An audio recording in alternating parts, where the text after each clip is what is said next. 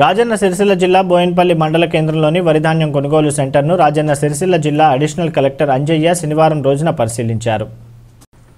బోయిన్పల్లిలోని వరిధాన్యం కొనుగోలు కేంద్రంలో ధాన్యం విక్రయించిన రైతులకు రైస్ మిల్లు యజమానులు తాలు పేరుతో ఇబ్బందులకు గురి చేయడంతో కడుపు మండి ఆగ్రహించిన రైతులు కొనుగోలు కేంద్రంలో ధాన్యం తగలపెట్టిన విషయం తెలుసుకున్న అదనపు కలెక్టర్ అంజయ్య బోయిన్పల్లి కొనుగోలు కేంద్రాన్ని పరిశీలించి సమస్యలు అడిగి తెలుసుకున్నారు. ఏదైనా సమస్య ఉంటే తమ దృష్టికి తీసుకురావాలి, కానీ ఇలా ధాన్యం తగలపెట్టడం సమస్యకు పరిష్కారం కాదని అన్నారు.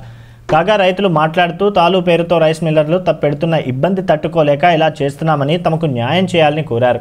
ఆయన వెంట డీసీఓ బుద్ధా నాయుడు, తహసీల్దార్ దారా ప్రసాద్, ఎంపీపీ పర్లపల్లి వేణుగోపాల్, జిల్లా మార్కెటింగ్ అధికారులు, నేతలు Katterapaka Kondaiah, గింటి Shankara, market committee director Anil Kumar రైతులు ఉన్నారు.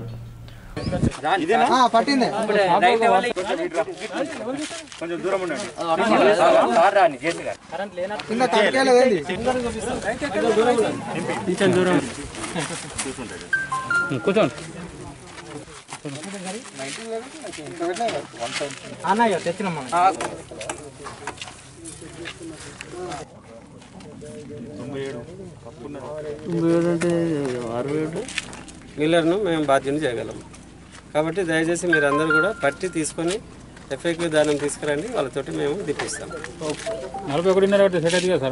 ప్రభుత్వం నుంచి కంపల్సరీగా మిల్లర్ను ఆయన దించుకోకపోతే తదుపరి చర్యలు ఏం తీసుకున్నాం.